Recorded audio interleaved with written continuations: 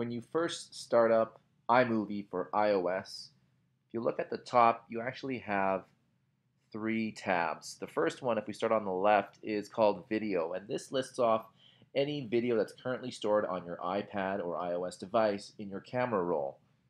The second is Projects. This lists off all the iMovie projects that you have currently stored on your iPad or iOS device.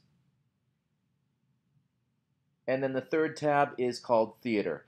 This is a new feature that allows you to stream projects using iCloud.